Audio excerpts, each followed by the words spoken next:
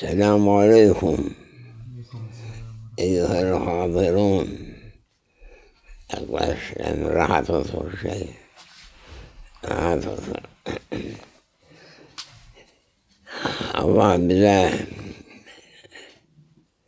rahatlığı emreylemiş. Zahmet filan teklif etmedi. Yok. Biz hayvan değiliz. Hayvan yük çeker. Lakin halimden memnundur. Biz insanız. İnsanın şerefi başkadır. İnsan hayvan değildir. İnsan şereflidir.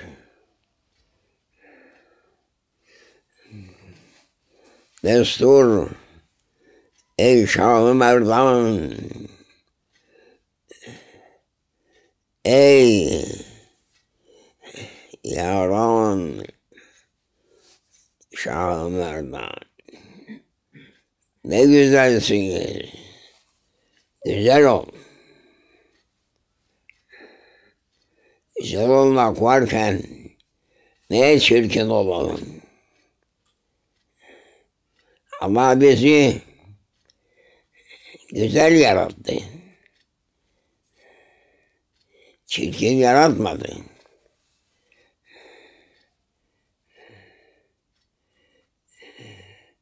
İnna Allaha cemilun yuhibbul cemal.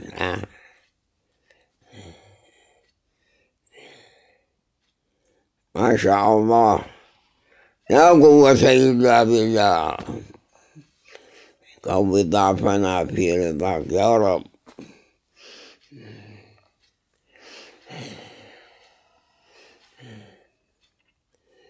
Merhaban.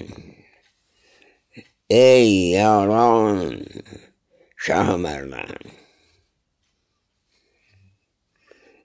Bize merhaba geliyor. Biz de merhaba diyoruz. Şah-ı Merdan'ın yaranına, ahbaplarına. Maşallahu kân ve lem yeşâ lem yekun. Buyurun ey divan ve ehli revan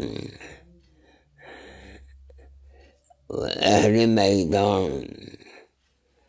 Buyurun sizlere şad-ı mani olsun. Allah'a şükürler olsun.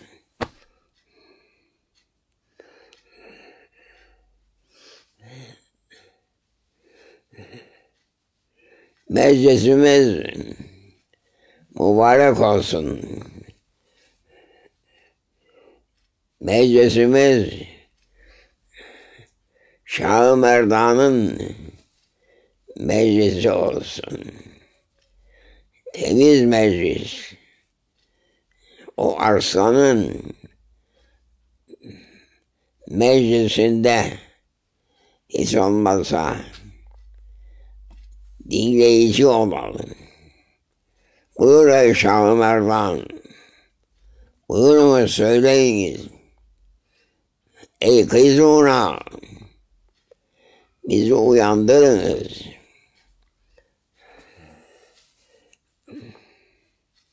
Uyandırmak Şah-ı Merdan'ın vazifesidir. Elhamdülillah ve şükrü lillah ve salatu ve selam ala habibillah seyyidil evvelin ve ahir. Şükürler. Bize bu mübarek ayı yetişmek nasip eyledi. Mübarek Ramazan'dayız. yüzümüz nurlansın, kalplerimiz nurlansın. Bunu istiyor Cenab-ı Mevla. Allah cemilun innallahi cemilun yuhibbul cemal. Cenab-ı Hak güzelim, güzel mutlak cemalin sahibi. Allah-u Zülcelal. Güzeli severim. Güzel yarattı. Güzel yarattı bizi Cenab-ı Hak. Çirkin yaratmadı. Ey Rabbimiz, Subhanımız, Sultanımız, celil olan Mevla'nın onları zelil olamaz. Onu bileceksiniz. Celil Allah Celle Celaluhu.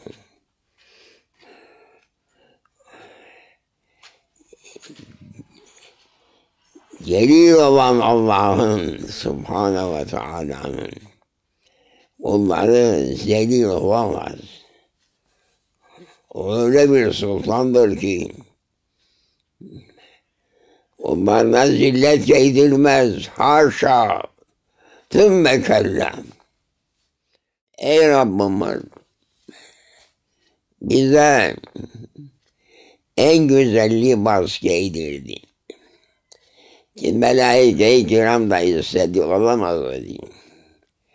Bu şeref libası size değildir. Size giydirdiğim başka. Bu benim halifemdir. Aman yarabbim. Ne şeref. Melaike sustu. Kaldılar. Buyur ey Şah-ı Merdan. İfadeyiz kuvvetli. Şah-ı Merdan sıfatı giyen evliyalar. Her evliyada o sıfat var. Şeyh Mehmet Efendi. Her evliyada Şah-ı Merdan'ın heybetinden illa olacaktır. Zelil olamaz.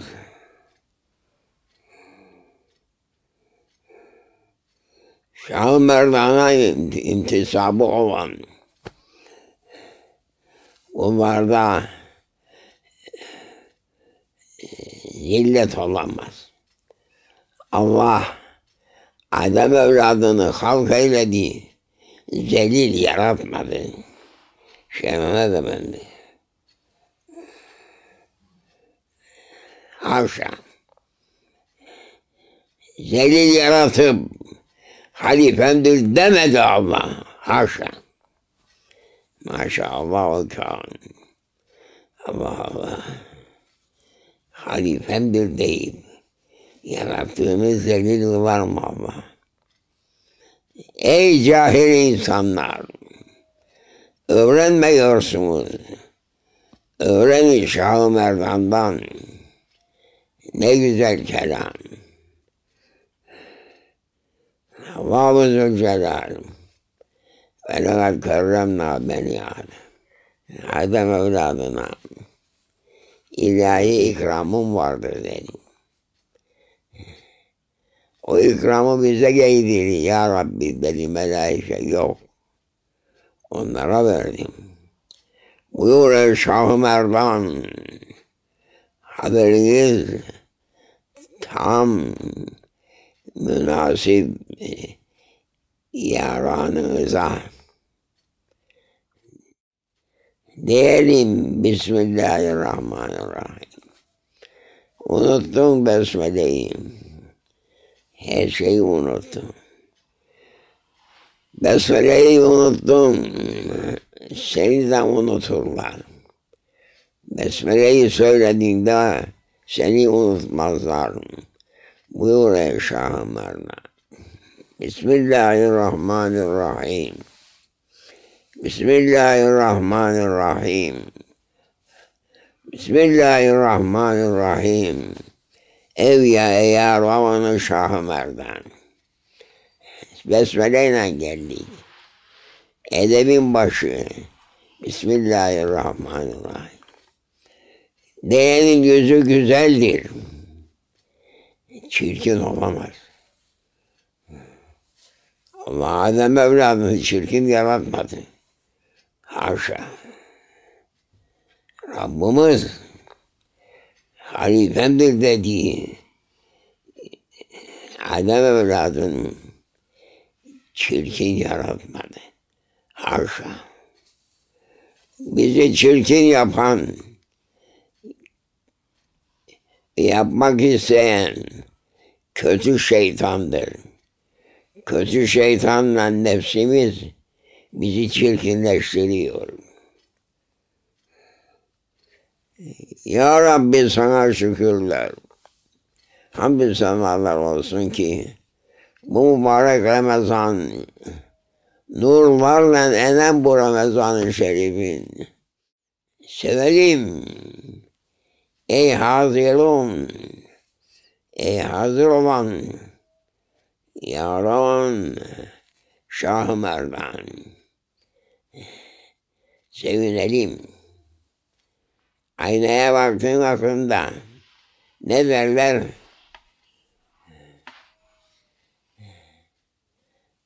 Allahümme ahsente halki ve ahsin huluki. Bizi güzel, ne güzel yarattın. Aynaya bak da söyle. Ne güzel yarattın bizi ya Rabbim. Bize o Habibi Kibriya'nın hürmetine bir nokta güzellik deryasından bize verdin, değdirdin ya Rabbi. Bu büyük şerefi yetişip buna şükretmek bizim vazifemizdir. İlk vazife. Bak aynaya da söyle. Elhamdülillahillezî ahsene halkı. Bizi güzel yaratan Rabbimize hamdü senalar, hamdü senalar. Hamd eyle, ziyade kılarım der Cenab-ı Mevla. Buyur ey Şah-ı Merdan, insanın düşmanını söyle. İnsanı Cenab-ı Allah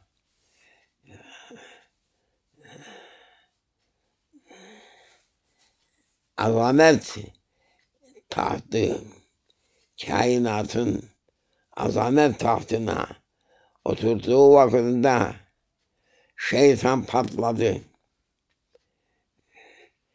Şeytan kıskançlık küpüymüş meğer. O hain, o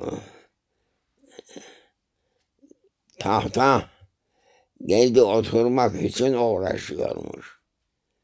Başkasını gösterdiği vakit Allah'a nazı oldu. Aman ya Rabbi, bizi asırlardan etme. Bu tahta ben oturacaktım diyor. Yerleri gökleri ibadetle doldurdum. İsterdim ki o saltanat tahtına ben oturayım. Hayır be, hitap geldi. Senin için değil. Benim cemalimden cemal, celalimden celal, kemalimden, izz-i şerefimden celal ve heybet libası halifeme verdim. Bu kürsüye de oturdum. İnsan, Hazreti insan, şükürler olsun Vani Mevla'ya. Bizi Adem evladından kıldı. Mükerrem olan, وَلَقَدْ كَرَّمْنَا بَنِي آدَمَ. Sultan Evliya Şeyh Mehmet Efendi şeyhlerden her meclisinde illa o وَلَقَدْ كَرَّمْنَا beni Adem'i buyururdu. Şanım hakkı için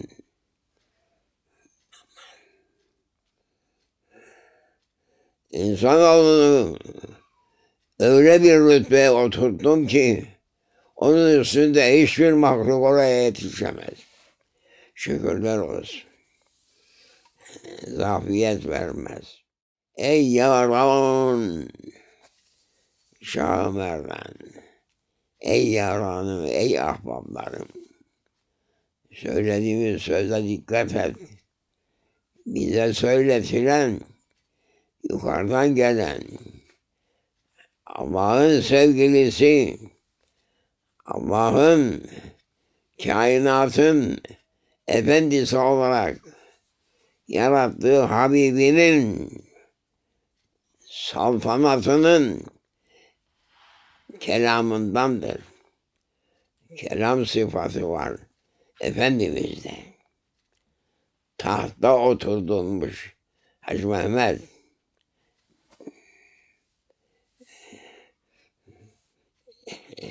Sen bilmen. Ebu Bekir'i bilmen sen. Bilin. Ebu Bekir'in kızının çocuğu da vardı. Böyle otururdum mecliste. Hikaye bu ya.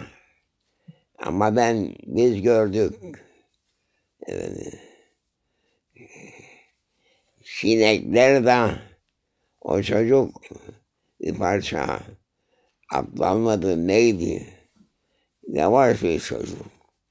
Sinekler dolar. Anası der ki be savur. Elini salla. Bu sinekler kalsın. Böyle yapardı. Buraya elini kaldırmaz. Onu o kadar. Aptal. Aptal gibi. Bizi aptal yaratmadı Allah. Haşasın be kendine.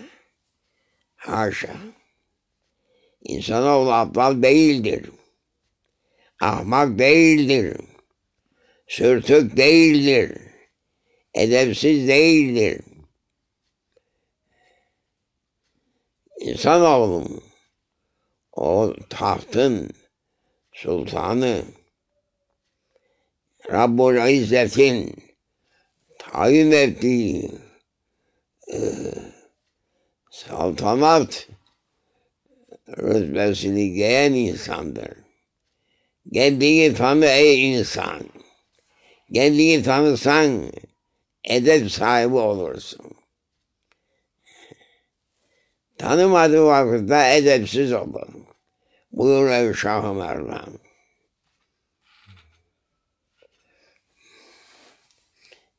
İnsan Allahu Ekber.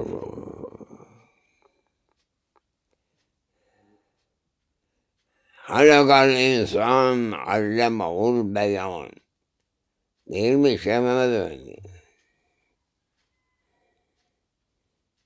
Er-Rahman halakal insan allemehul beyan.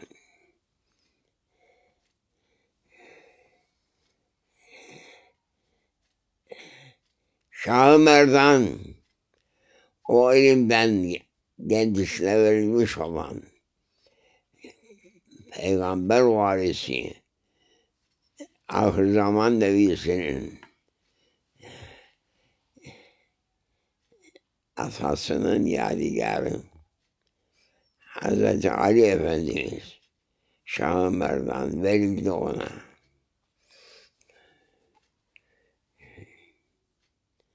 Eddebeni Rabbi dedi Peygamber aleyhissalatu vesselam.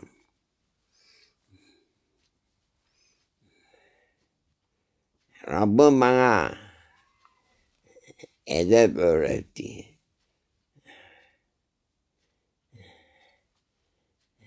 kim var? Ondan ileri de kim? Edep savarı. İnsanı edepsiz eden kimdir? Şeytandır. İnsanları insanlık şerefinden attırmak için peşine düşen şeytandır. Hala kıyamete kadar şeytan insanoğlunun şerefini almak için uğraşır. Alamazsın diyor. Bizim verdiğimizi sen alamazsın. İstediğini yaptır onlara. Sultan evladım, haşarılık yapsa da benim kimse karışmaz. Ki sultanın evladı bu.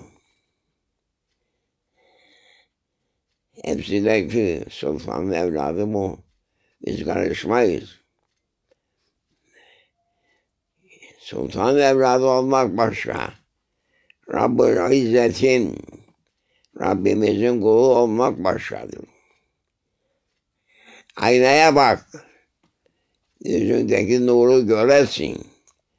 Körsen göremen.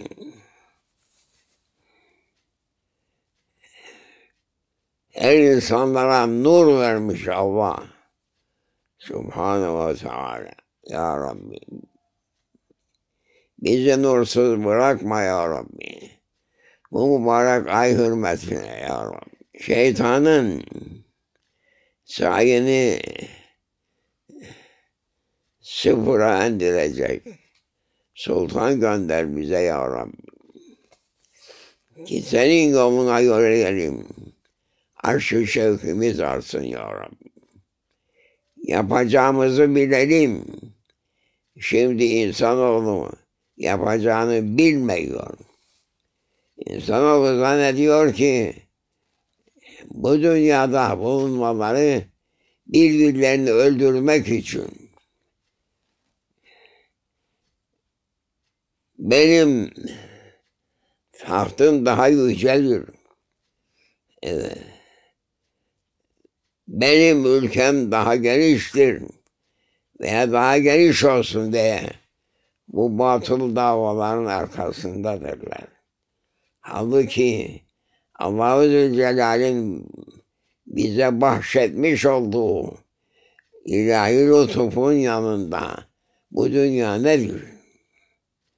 Zibildir.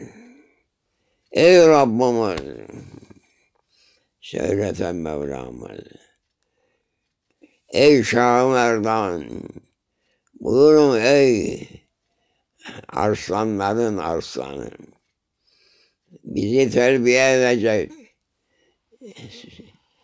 temiz, pak sülalenizden bize gönderiniz. İnsanoğlu terbiye olsun. Değilse birbirlerine musallat edeceğim diyor. İnsanın kadrini bilmese, insanın saltanatını yıkacağım, yıktıracağım diyor. Yukarıdan. İnsanın kadrini bilecektir. Kıymeti nedir insanın? İnsanı tanımadığı vakitinde dört ayaklı hayvandan aşağı düşer.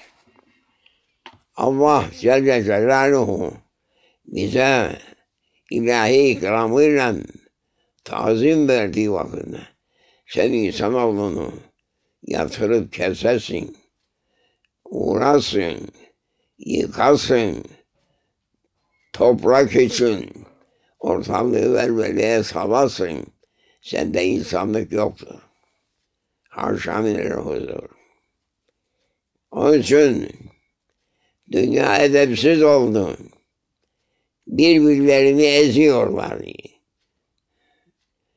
Edep kalktı, endi bela. Allah uzak eylesin bize. Diyelim Bismillahirrahmanirrahim. Hoca Süleyman'ın tahtı Besmele-i Şerife'nin üzerindeydi. Altın taht. Sen görmediğin şey Mehmet, o Aynu-l Fijah var. Uzakta. Şam-ı Şerif'te doğmadıydın sen. Oradan su çıkardı. Şeyh Efendi. Mesafesi buradan yukarı camiye kadar böyle su çıkardı. Şamlılar derlerdi ki bu kapıdan akan bu su Seva Melikesi'nin suyudur. Allahu Ekber. Seva Melikesi. Ki Süleyman Peygamber sordu, kimdir bu? Bu budur dediler. Seva Melikesi. Bir su akardı onun altından. Görmedin sen Şeyh Efendi. Buradan yukarı camiye gider boyu. Su böyle gelirdi. Şimdi onu da kapattılar. Allahu Ekber. Alâ men tekebber ve tecebber. Kibirli olan zalimlerin başına gelecek vardı.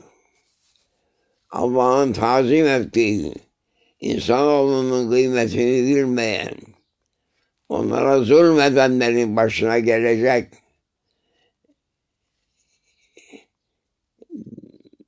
dünyada da gelecek. Ahirette de yerleri nar-ı cahim olur. Aman ya Rabbi. Adaleti gözetin. Buyur ey Şah-ı Merdan. Kun adilen ve la tekun zalimen. Adil ol. Zalim olma. Ben zalim değilim diyor Cenab-ı Hak. Zulmü kendi nefsime haram ettim. فَلَا تَظَالَمُوا. Bu haberi, bu Müslüman alemi işitmedi mi? İşitmedi mi? Ben zalim değilim. Zulme razı değilim diyor Cenab-ı Allah. Ve mazlumun hakkını ben alırım.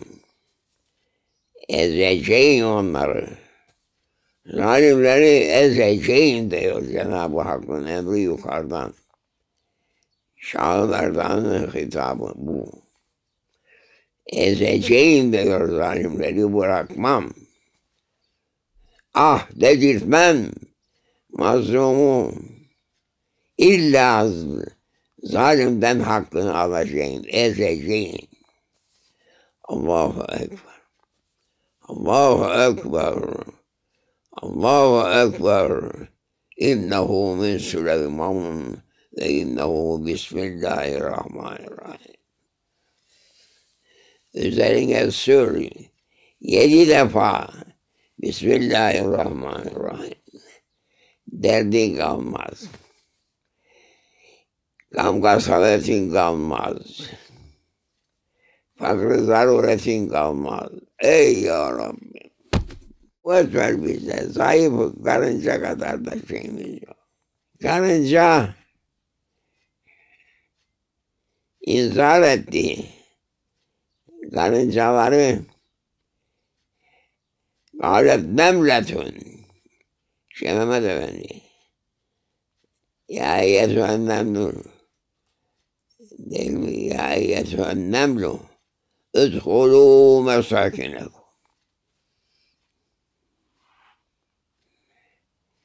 Ey karıncaları, karınca reisi bu.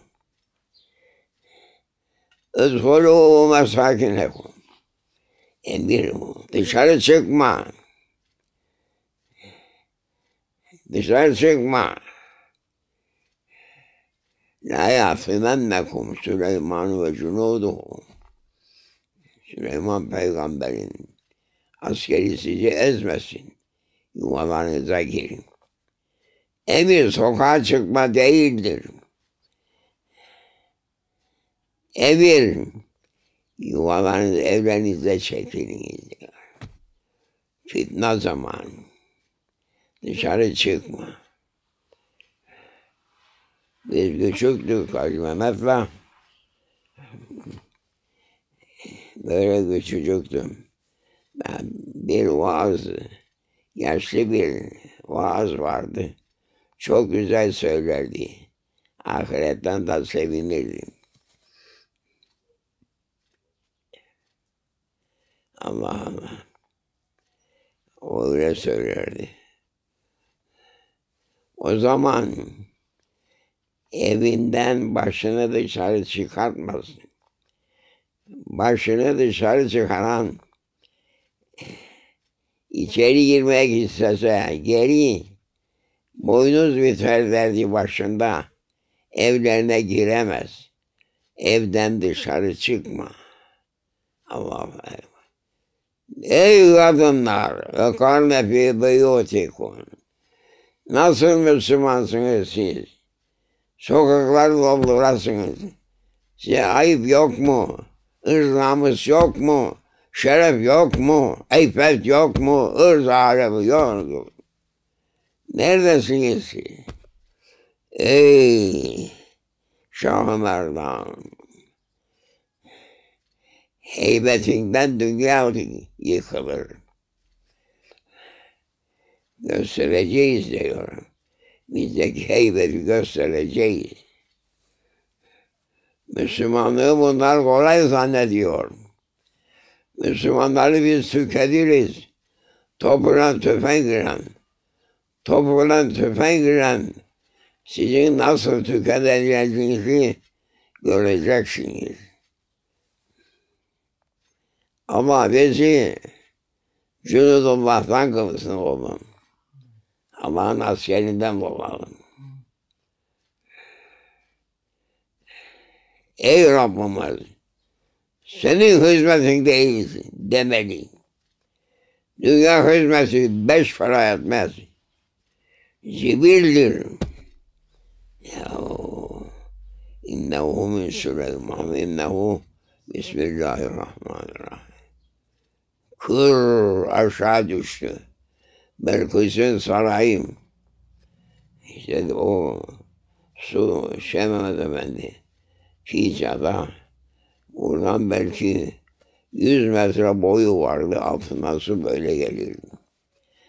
Eski taştan bina da vardı. Derlerdi Şamlılar, bu Belkıs sarayının altından çıkan sudur ki Şam'a bereket verir. Şam'daki bereket bir yerde yok Şeyh Efendi. İnnehu min Süleyman ve innehu Bismillahirrahmanirrahim. Diyen 40 tane evliya var. Şeyh Efendi. Bir tanesi bir sayha koyverse Şam'ın küllüsü aşağı düşer. Bunların zibili nedir? Buyur ey Şah-ı Merdan, yeni can gelsin bize, bu mübarek ayın bereketi ensin. Görsünler İslam'da ne var? Müslümanlarda ne var? Görelim, bilelim. İslam ile yaşayalım. Rabbimize kul olarak yaşayalım. Başka gayremiz olmasın. Ey Rabbimiz, sana kul olmak bizim kaygımız. Ev, yer yıkılması, yakılması. O mühim değildir. Mühim, kalbimizdeki imanı yıkmasınlar. Yıkamazlar. Söyledi bana Şeyh Efendi Hazretleri. Yıkılacaktır Şam. Yıkılacaktır. Lakin bir gecede bütün yıkıntılarını atacak diyor denize, deryaya atacak.